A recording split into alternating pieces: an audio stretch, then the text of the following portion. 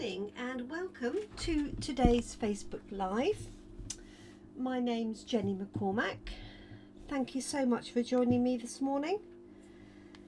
I'm going to be continuing using the Quiet Meadow stamp set, which is what I use for our session on Monday. A very easy to use cling stamp set, so it's red rubber. And it has, as you can see, two main floral images, but it has some really useful background. So we have this sort of broken up word design with a paragraph, and then we have these lovely little spots here.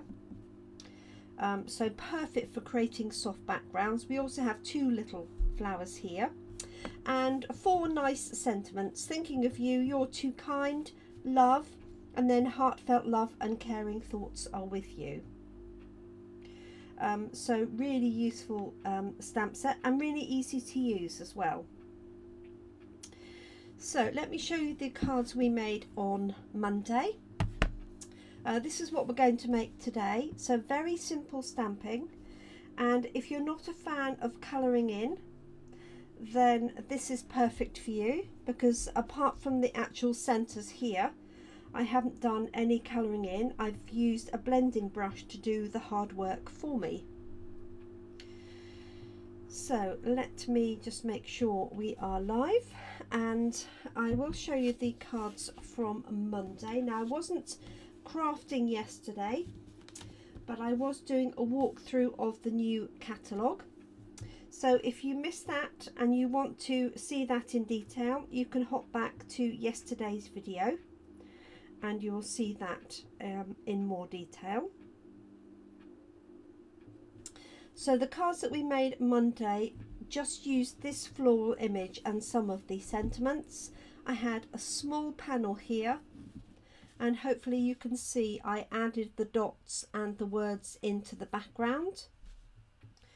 And for this one I just used, in both cases, the reverse of the hand penned petals. And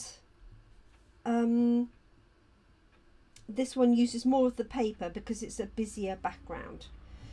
So good morning, Carol, Jeanette, Tracy and Kerry. Lovely to have you join me this morning. I'm glad you tagged me, Tracy, because I was struggling to find the video, so that was very good timing. So this is what we did on Monday. Yesterday, as I said, I did a catalogue walkthrough, so if you'd like to see that, just look back through the videos for yesterday. This is what we're going to create today, and it's a very simple card, and this would be an easy one to make multiples of, and you could really substitute anything in here. I have got an idea for a card that I'm going to do tomorrow that features a brand new stamp set from our July to December catalogue that I think would work perfectly for this. So watch out for that tomorrow. Good morning, Brenda. So this one is done in yellow, as you can see, with an Early Espresso sentiment on here.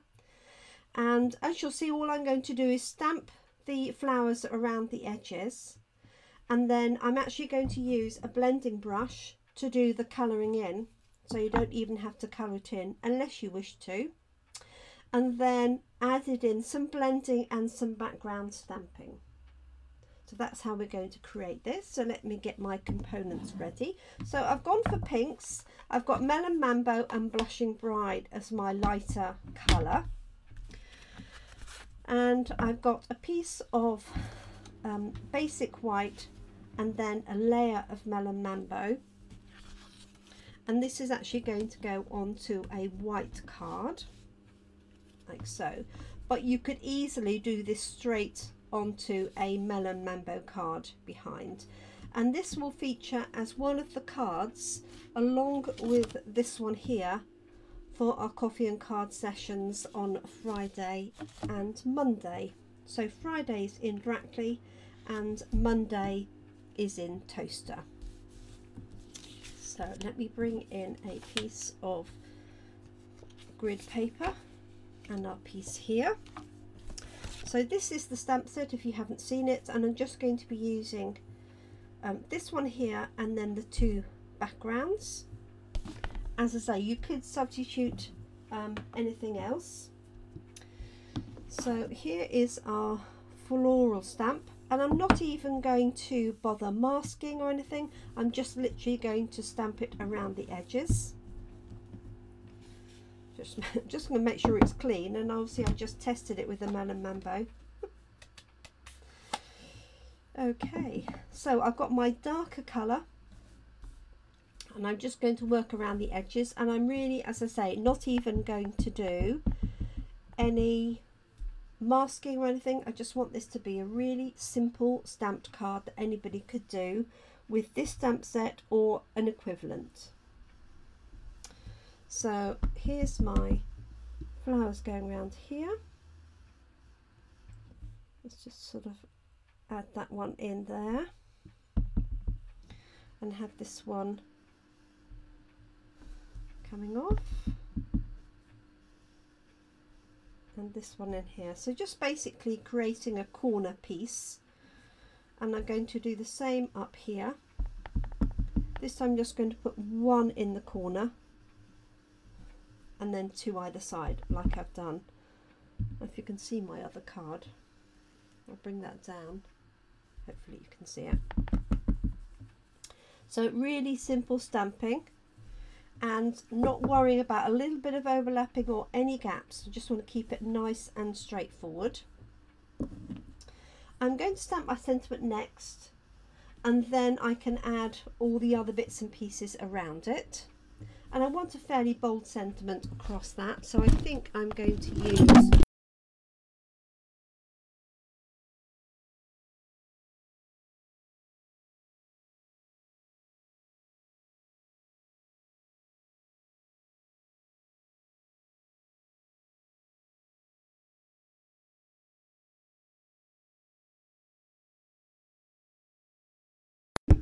I just managed to catch my microphone and knock it on the floor.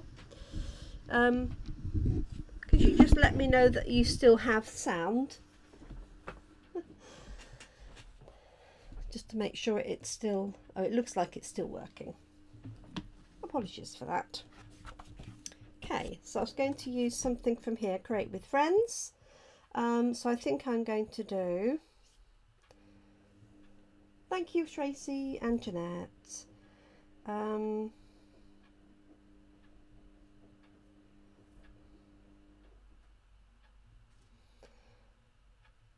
had an idea what I was going to do, now it's completely gone out of my mind. I'm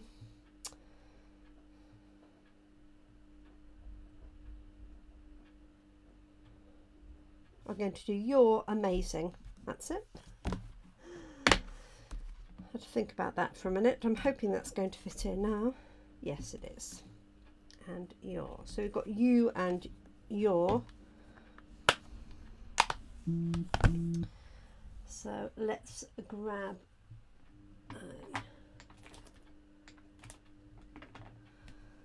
I only need a small block for the Your, and Amazing on here.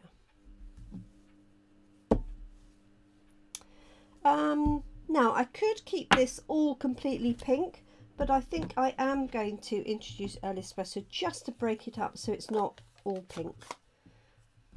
Hello Dee, thanks for joining us this morning. I hope you're keeping well. So we've got the word amazing. Just going to stamp it on here to check it out. Yep, that works perfectly. So this is the one that's more critical, which is why I'm doing this one first, and then I can move the Your around really. But if I put the Your in, I might not have left enough space for the amazing. So just, you know, think slightly ahead if you can. So this is going in the middle. There we go, nice and crisp. Love that. Move that out of the way.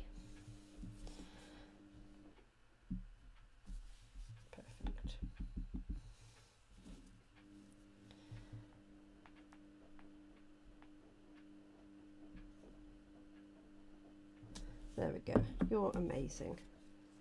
Like so. Right. So what I'm going to do now is use my blending brush and the two background stamps to turn it from something quite stark to something like this, which is really soft. Okay, so I'm going to start with the blending brush, and I'm going to start with the lighter pink. So I've actually got Blushing Bride. This is a really old ink pad.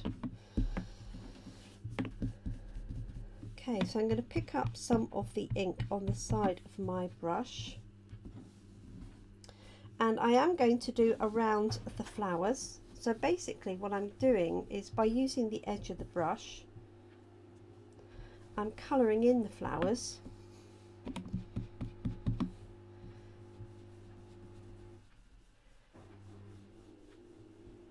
Like so. So it's quite subtle.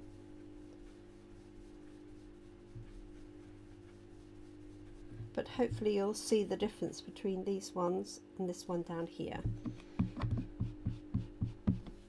Obviously depends on the colour you use. So this is Melon, Mambo and our Blushing Bride. This one here was Bumblebee, and then I used Daffodil Delight. So a lighter shade. So whatever you do, you really want, if possible, 2 shades of ink, a light and a dark. Hi Catherine. Hi Zana.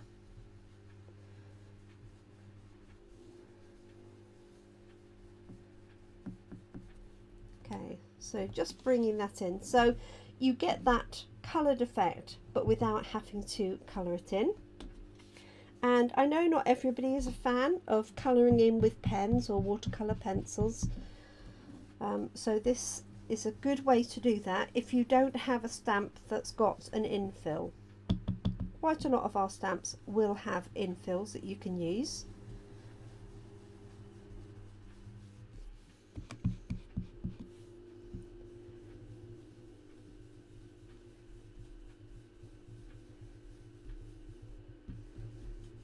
So Zana and Catherine and Dee were using the Quiet Meadow stamp set. So this is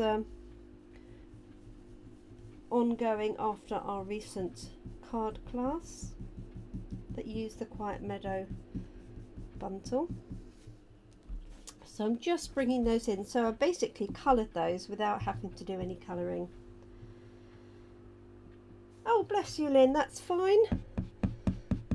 I know quite a few of you are watching while you're working, or have me in the background while you're working, so I appreciate that, as long as I don't get you into trouble.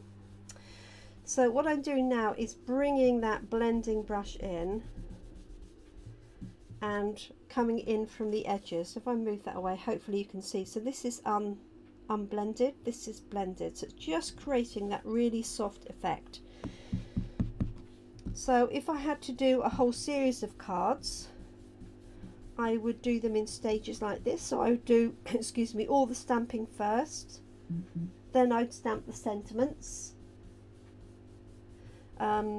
possibly use, if I was doing them all the same, then I'd use our Stamparator stamp positioning tool so that they would be exactly in the same place. I wouldn't use that for the stamping of the flowers because you're moving them around. So just bringing this in, and you can take it all the way over, or you can leave the central element fairly white. Entirely up to you.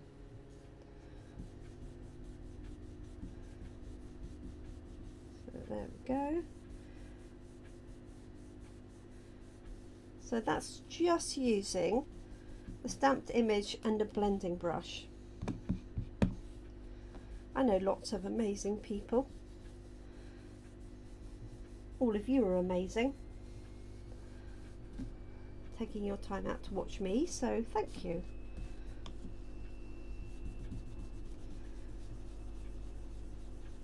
Okay, now I'm going to add in a little bit of this background. So I've got the dots and I've got the words, so I'm just going to stamp the dots here so you can see.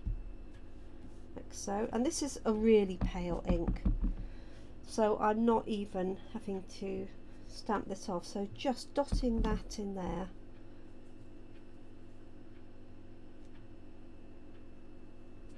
Thank you, Velu, and morning, Sylvia.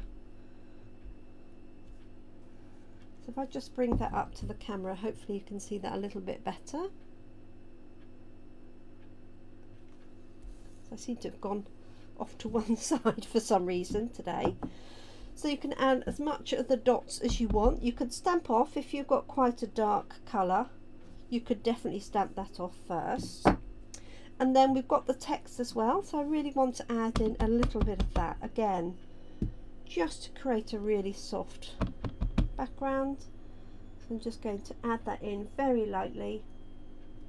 Thank you, Kerry. Almost so that you can't see it. It's just literally in the background. I think I'm going to do one more in here, like so. And so that really is it, apart from layering it up. If you wanted to, you could add a bit of colour. Oh, thank you, Sue. I didn't realise you were watching, Sue. So if you wanted to, you could add some colour in the centres. You could add some Wink of Stella for a little bit of glitter. On this one I actually coloured the centres with Mango Melody Blends pen, but you do lose a little bit of that detail. So for these ones I'm just going to use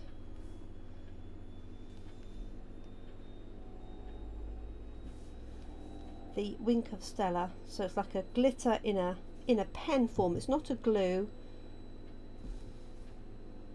and obviously you could also add it to the flowers.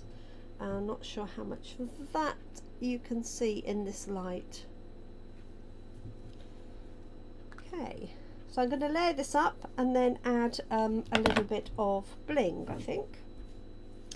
So very simple layers. I've got a Mango Melody layer here. Let's move that out of the way, and a white base card for underneath, which is here. And I think actually I will do a little bit of that technique on the inside of the card, so let me do that before I attach it. Let's bring this one back. Let's bring the sample so you can see it here. Actually I can see that Wink of Stella really clearly, but I'm not sure that you can. So difficult with the light. Maybe if I do that you can see it. Yeah, you can just about see it. So let's add this back in. So we've got Coffee and Card back in person, Sue, on Friday afternoons. I don't know if that suits you or not. So it'd be lovely to see you. Oh, Kerry can just see it. Oh, jolly good. Thanks, Kerry. So adding that one in there, and then just a little on each edge.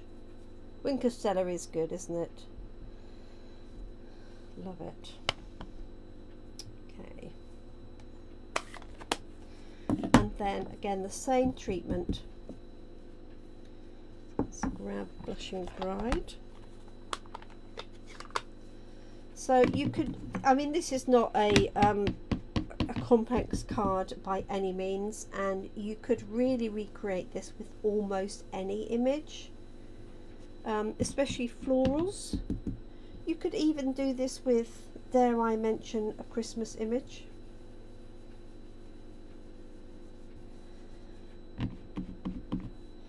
Yes, it's fab, Tracy. I don't know if you saw our Monday card, because I know you normally have coffee cards Monday, don't you? So it's just a nice way to be able to use what is just a single simple image, and then then just building this in. So you do really want two colours. You could do it with one colour if you were very careful blending your colour in, and you could use different colours, of course. Oh, you washed your ketchup, excellent. I thought you probably would. And then I'm just going to add in a little bit of the dots.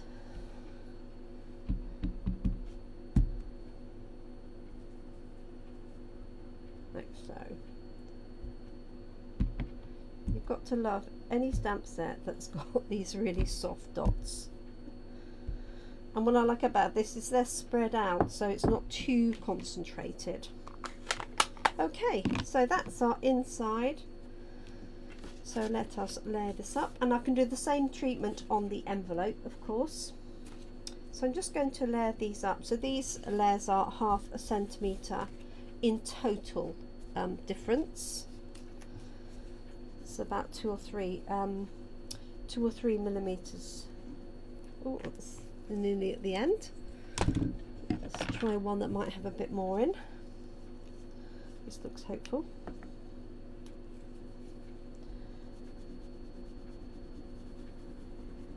So a scribble of glue near to the edges, but not right on the edge, because you don't want it to squish out. So this is going to go on my Melon Mambo layer, so it doesn't really matter which way around it goes. You could use a contrasting colour as well. So the contrasting colour I would put on there would be, of course, Early Espresso. There we go. And that's going to go on here. And I might just add a little bit of bling. Why not? So I am sending out my catalogues. So I know some of you, for example, Brenda and that, won't have their catalogues yet. But they are going out. They went out with the classes last week, and then they'll be going out with coffee and cards and in person via the post.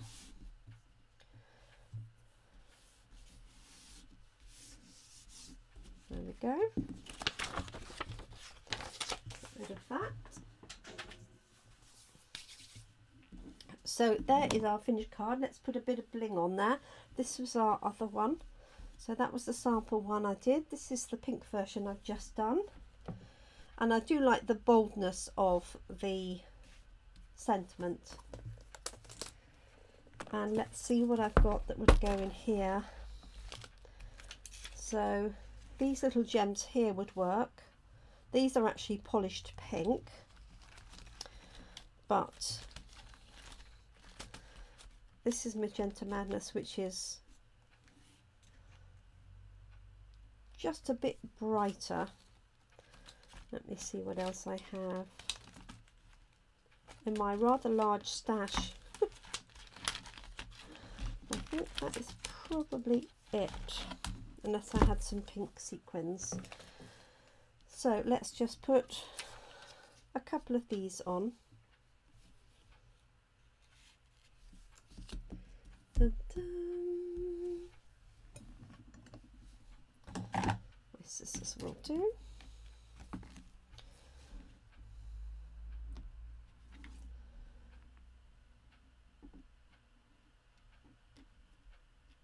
So, oops, one on my finger. It's better to put it on the card as a general rule. So I'm going to put 3 on. 1, 2,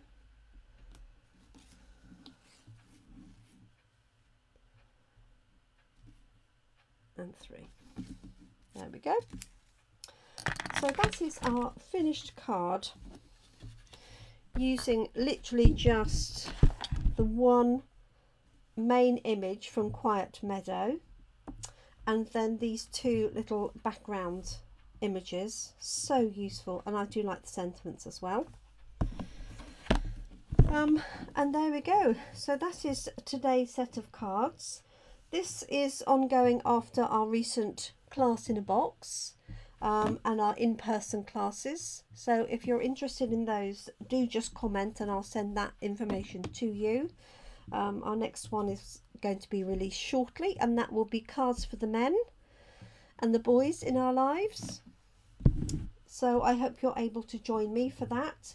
Obviously you will be able to use those cards for girls as well, but there was a particular request to do men's style cards, which a lot of us struggle with, so that is going to be our next month's class.